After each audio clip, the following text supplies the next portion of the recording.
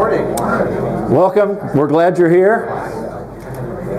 I say this every year, but it's true. It's always great. It's a great time of the year. It's the time when our entire association comes together here in Park City. We have a chance to reflect on the past season. We have a chance to look at where we are, and we have the opportunity to look to the future. And as I talk today, I am going to review a little bit about where we were this season. I want to talk a little bit about our quad goals, and then talk briefly about what our future looks like. 2011-12 was a magical year.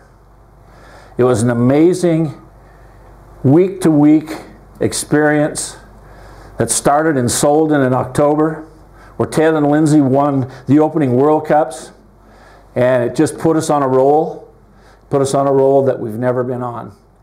We won a World Cup or a major event in every sport.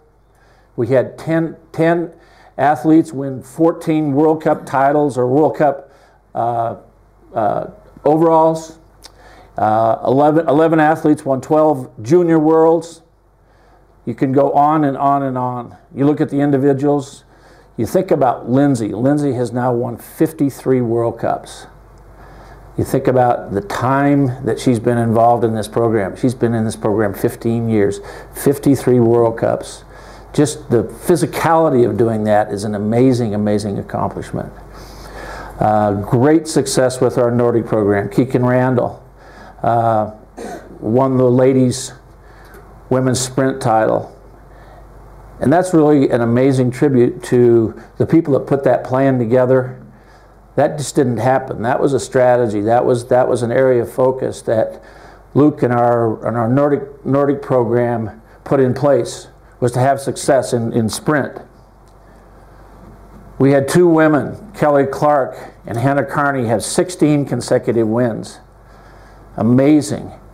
And it goes on and on and on and on. So that's something that we should reflect on, because that's what this organization really is all about. Providing a positive environment for young men and women to chase their Olympic dreams. And clearly, they're chasing and catching those dreams, which is fantastic for us and for our organization. But again, none of this would happen if it weren't for the people sitting here in this room. Our parents, our volunteers, the foundation of USSA, the foundation of Olympic sport, working closely with their clubs and local programs, and in turn working closely with the staff and the leadership here in Park City. It's a great company, and what's even better is the best things are yet to come. Our future is in front of us. Switching over and looking at the business side, looking at the enterprise side, this was a difficult year from a financial standpoint. When we closed the budget a year ago, we had some significant challenges. And we faced potential cuts, but I'm happy to report that we had great effort from our sales and marketing team. Our foundation had a good year, so we really had year-over-year growth, which ultimately resulted in a small surplus. That's the 15th time in the last 16 years where we have had an operating surplus, and I'm excited about that, and I'm proud of that, because demonstrates our ability to manage resources effectively and take care of monies that are either donated or put into our corporate sponsorship programs. We continue to receive good support from the United States Olympic Committee. Our partnership there is very strong. I think they look at us as one of their premier NGBs, and when they do best practices, they look at USSA. We were fortunate to have seen new sports in freestyle and snowboard, women's ski jumping added to the Olympic program. And again, those things just didn't happen. Those happened because a lot of work on the part of our staff and volunteers went into making that happen through the International Ski Federation, and then finally with the IOC. We've just recently hired a new vice president and chief marketing officer, Mike Jaquit. We're very excited about Michael coming on board. He has a long history in skiing, very, very good business career, and he's going to be able to take our sales and marketing program and run with that and we'll be looking for record numbers next year. So this has been a successful year, one that provides us the direction and the platform from which to launch ahead and see where we end up in the next 2 or 3 years. As we look at our quad, after every Olympic Games, I sort of outline 3 or 4 areas that I want the company to focus on.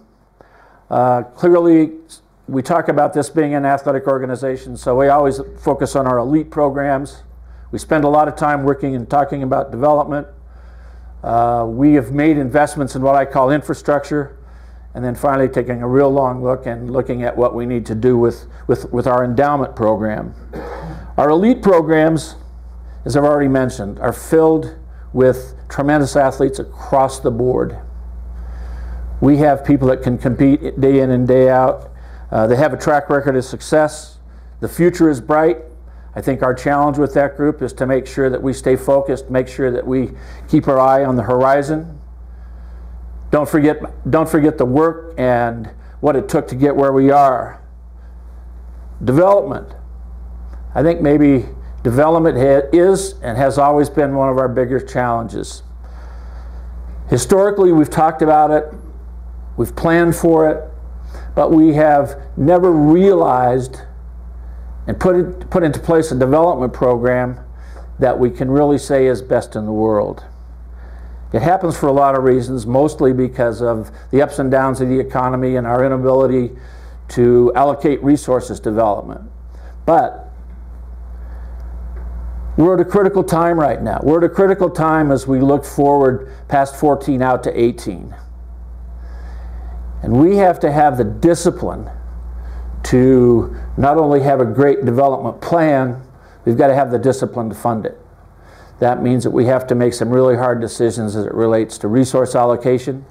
But I am determined that we are going to put in place a development program that's going to be the foundation for continued success as we go into the future. Now let's talk about what that means. From a philosophical standpoint, that means bringing the best young kids together so that they can train, work, and compete. The best young kids at each age group. Not an original thought, but one that we are going to implement. And it's going to be one that's built on a foundation of continuity and consistency. And as I look at where we want to go with it, the expectation is going to be Olympic success. The expectation is going to be Olympic success. That's really important that we all think about that. We got the best in the world because we focused on that. We all had, hopefully most of us attended our Club Excellence program earlier in the week. And I was really excited about what our staff did there and the materials they put together, particularly the club handbook.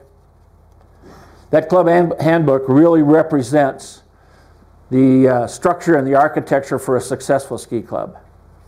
If all of the clubs are willing to put the time and the effort into their organizations as outlined in that document, then you're going to have a really, really good organization. I mean, we're talking about best practices. We're talking about evaluation, certification of coaches, skill development. The most important thing that we can do at the local level is skill development and talent identification.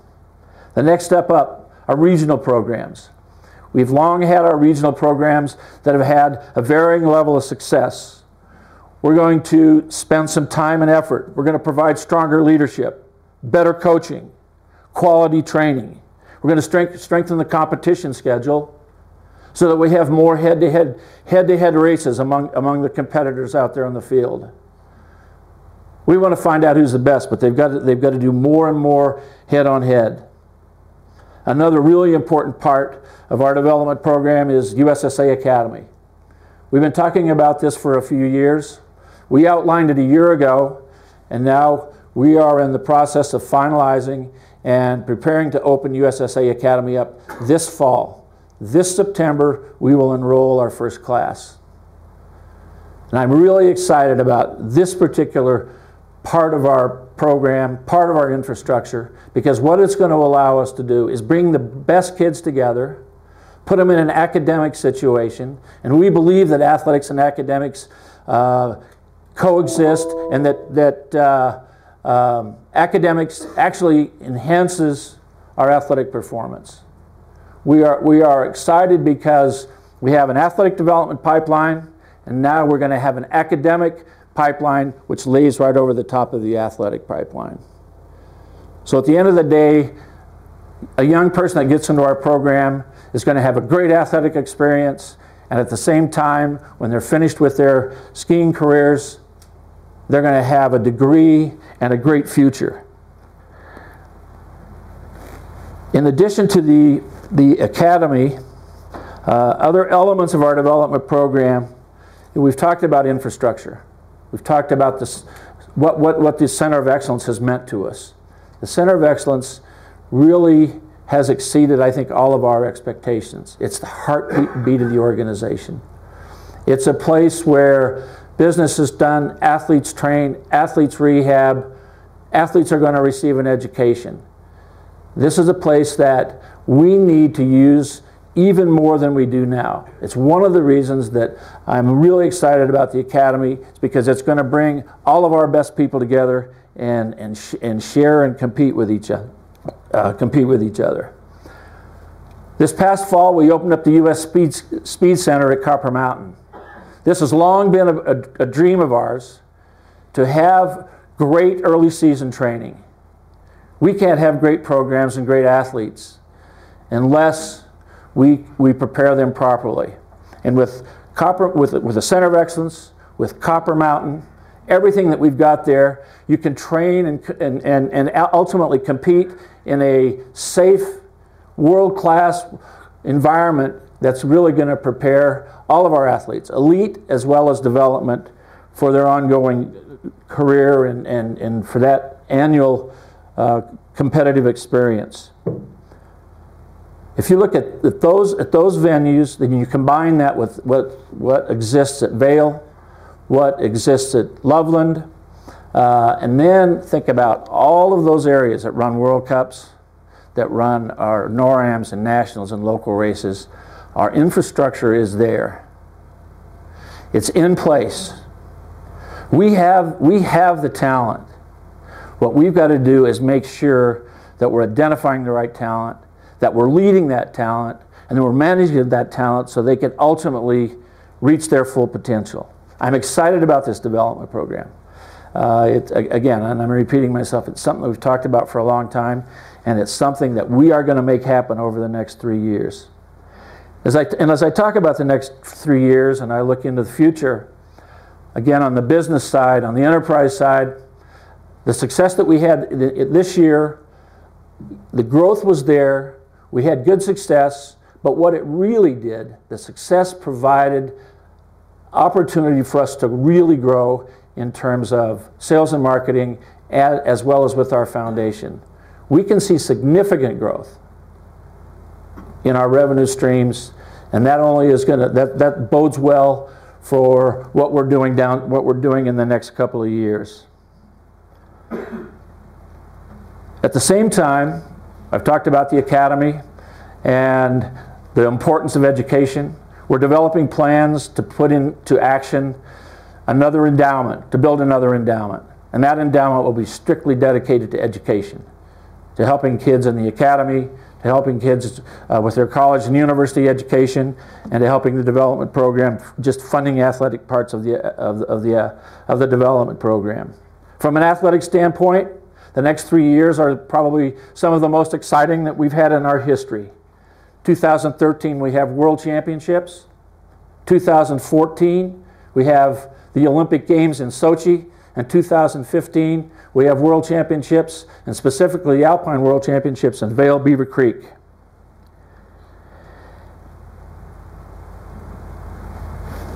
We have the athletes that can compete and be successful in all of those events.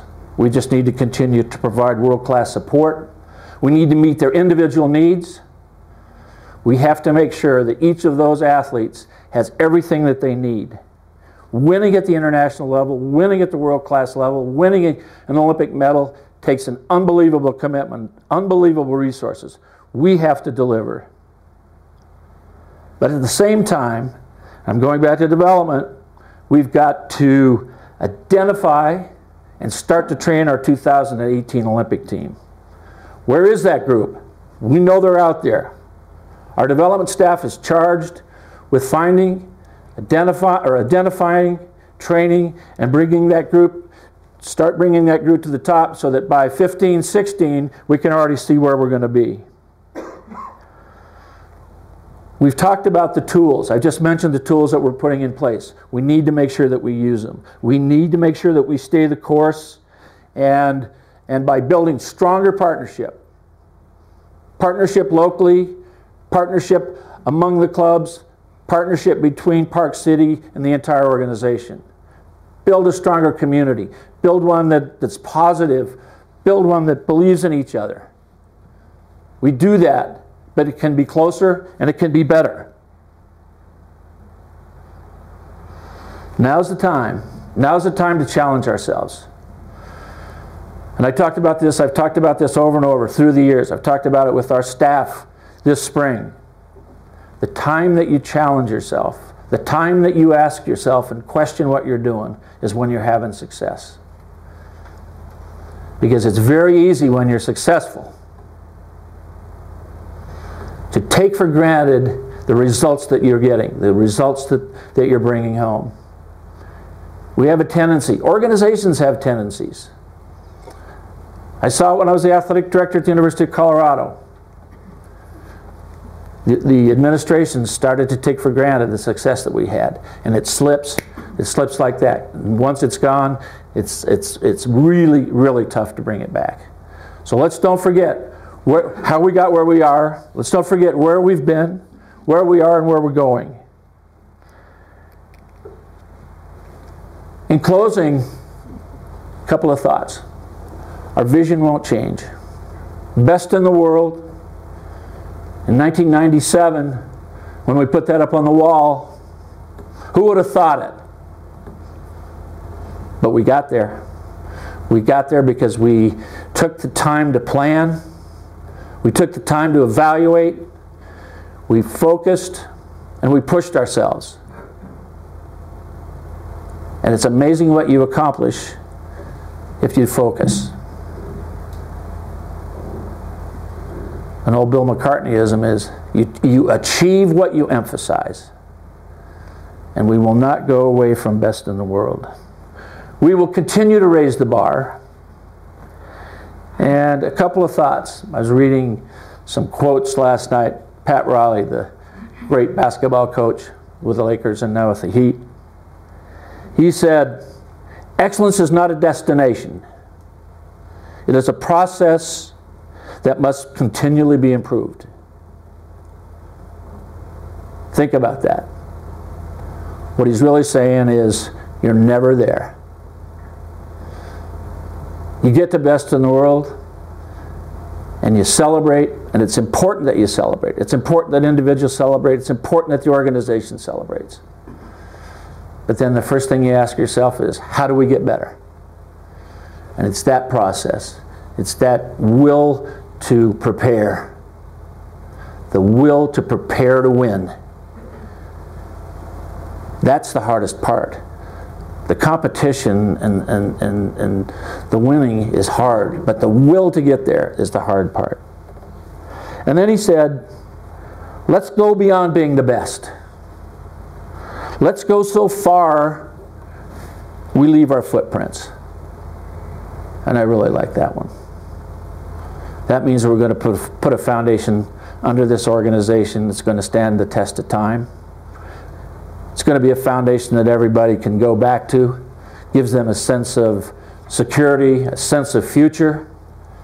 That's what we want to do. We want to make this organization best in the world, again and again. And I believe that the people in this room are the people that are going to get that job done. I have tremendous respect for our staff. We have an outstanding staff in every department. They do great work. the thing that's really great is that we can count on you to bring your best, count on you to live our vision, mission, values. It's just a wonderful organization.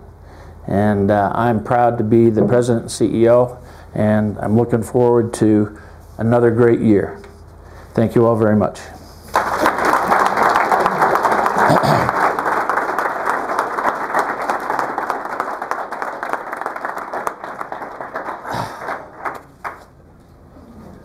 Is that okay?